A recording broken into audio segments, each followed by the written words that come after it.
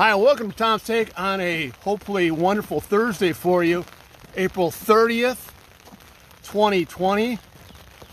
Thank God this month is coming to an end, the month from hell. 61,000 people now have died in this country from COVID-19. We have 30 million people who apply for unemployment. On to the next month, survive and advance, right? Just like the NCAA tournament, which this month should have started with the end of the NCAA tournament, but we move on. Take it one day at a time. What are my 4 walks today? Rain or shine?